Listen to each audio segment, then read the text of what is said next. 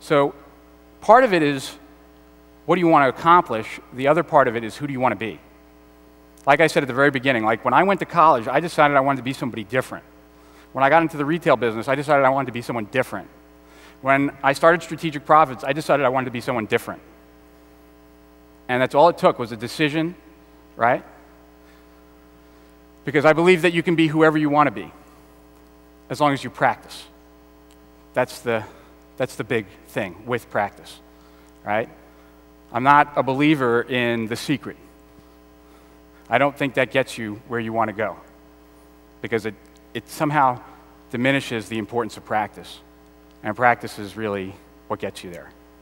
So part of it's the decision, but you can be whoever you want to be for your market, and all you have to do is start today and understand that you're practicing that new role. I suggest, and if my influence has any impact on you, that you try to be the friend and the expert to the marketplace, right? That you know your marketplace needs on whatever topic or product or service that you represent.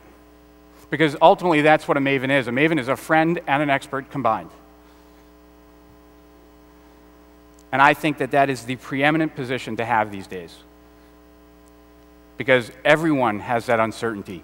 Everyone has that attention scarcity. So by you stepping up there and saying, I have the answer for you, I understand where you are, and I'll help you get to where you want to be,